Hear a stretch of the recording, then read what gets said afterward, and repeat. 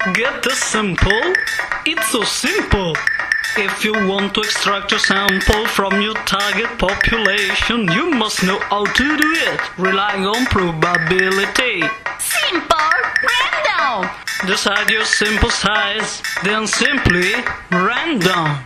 But don't select them more than once. Systematic.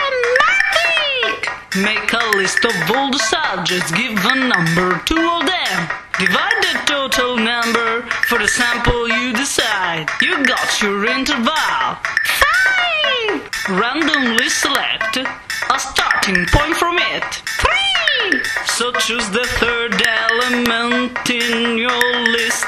Then pick the others jumping your constant interval. That's 5. 1, 2, 3, 4, 5.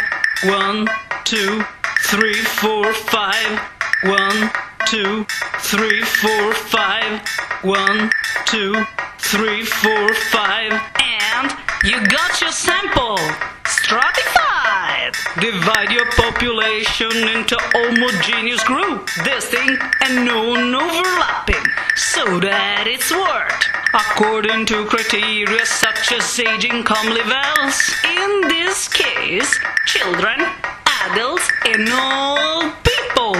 Then pick your sample from the groups. With the method you think it's good, you can do that proportionally to their size. Example! With the proportion of 1/2, pick half each group. 1 out of 2, 3 out of 6, and 2 out of 4. Or not proportionally, pick more elements from the group you're more interested in. Example! We don't care so much of adults, so pick another senior. Or maybe we do it 'cause adults are more forecastable, and we want to search in more variable groups. Cluster! Divide your population into homogeneous groups. Clusters! Naturally formed, like quarter, zone, or attended school. Randomly select a predefined number of clusters. Then pick from them all or some elements to form your sample. You can also do multi-stage sampling, getting more and smaller clusters. Now you know what you can do. Got your sample. It's so simple.